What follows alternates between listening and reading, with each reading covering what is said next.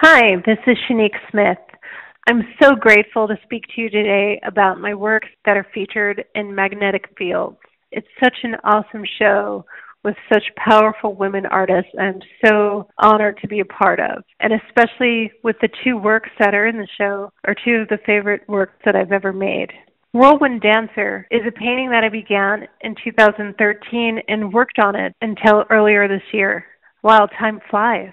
It was just earlier this year that I finished this painting. It went through several stages of evolution, and it's formed with text at the base of it. The gestural mark in my work is a free-flowing form of calligraphy, of text, bits of poetry, bits of affirmations, things that I'm getting out. It's this type of gestural abstraction of calligraphic line work is the way that I can most directly express my emotions.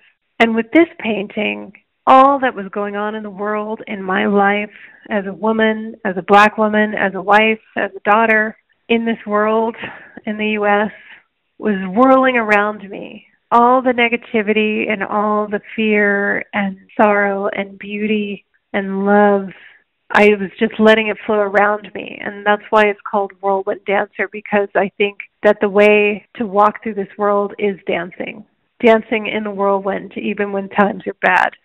Bale variant number 0017 was completed in 2009. I hand-dyed the layers of grays and blues. Black is really hard to achieve a true black with a hand dye, or a true white. White is white, so there you go.